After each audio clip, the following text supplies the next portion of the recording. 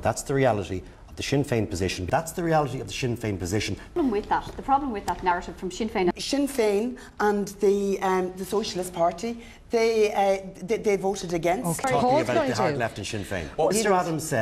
Adams said if Sinn Féin were in government, you know, a tax bomb would come through people's letterbox. They will say anything, lie about anything to get them through a debate like this. All right. There's a lot of anger out there. There's a lot of people really suffering, and I think that when you speak to them, you realise that they're just about keeping their heads above water.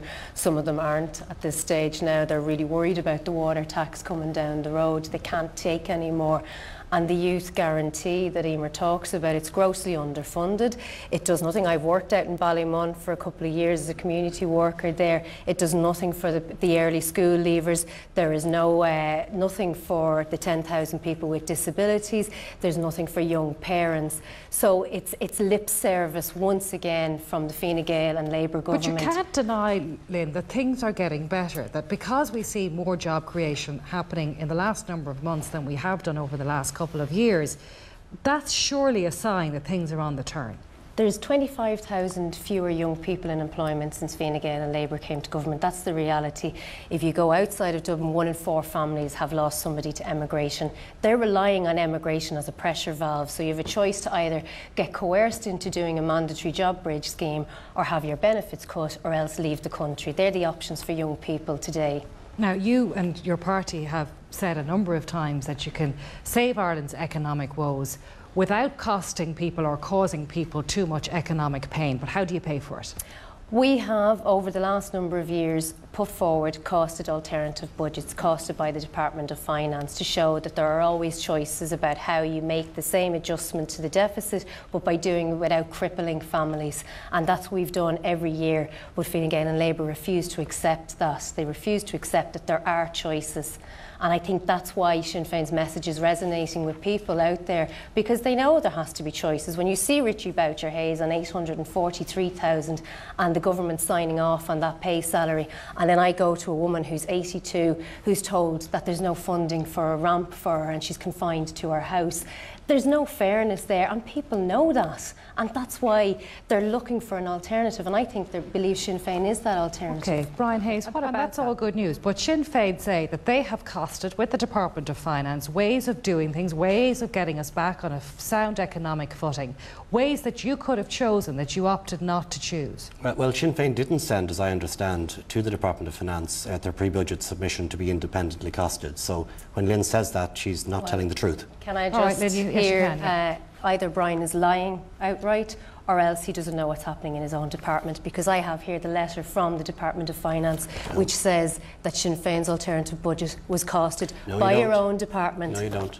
What you have what you sent to the Department of Finance was a number of questions. You cut and pasted the replies that came back from those questions, and you added up the total. Confidential costings of proposals, Brian. I enclosed the costings were available for the costings. Lynn, we'll just let Brian finish. What Brian Hayes is saying is Sinn Féin's proposals would cost 28 billion in extra taxes.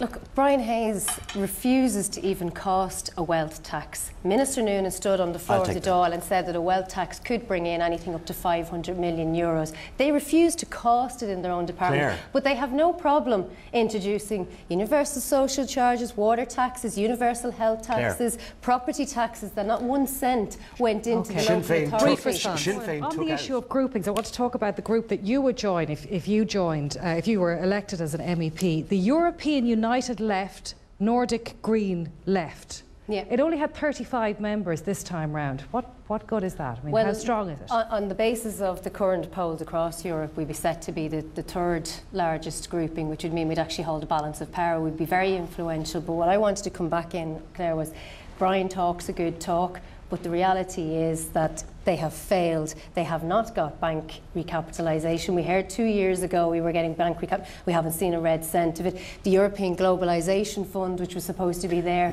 to help people who were most affected by the recession, the government had to send 50% of it back because they failed to adequately use it. He's failing again on the European Investment Bank. I can constantly asking him this, why are we drawing down less funds from the European Investment Bank than all of the other struggling Eurozone countries? So do we really really believe that Brian's going to go out to Europe now and suddenly be a champion when he hasn't been able to do it when he's in Leinster House? I'll hand my record to address what Paul was saying. I mean, it seems that you share a lot of common ground, the Socialist Party and the Sinn Féin Party. Do you agree? Well, I think what Sinn Féin is putting forward its own platform, and what I'm getting from people when you're out meeting them is that they really like the representation they're getting from their TDs in Leinster House, the Sinn Féin TDs. They like that they're calling the government to account, they're asking the questions they want to ask, the people want to be asking themselves, and what they want is... But are you quite closely aligned with Paul's message? We're in the same group, but what we want to do as an MEP, I want to give the strong voice that our TDs give in Leinster House. I want to do that in Brussels. The same. People are crying out for representation. They've been burnt by the political system in this country. They've been let down, particularly by Labour, and they want somebody standing up there and championing for them. And that's what I'm putting myself forward to do. I'm asking people to give me the chance to prove that I can give them a good representation in Dublin by putting jobs on the agenda constantly from the European Parliament, and every opportunity I have to call for a job stimulus package and a change of direction of the European Union. The problem with that, our time is up. Thank you all very much indeed for being with us, and the best of luck to you all.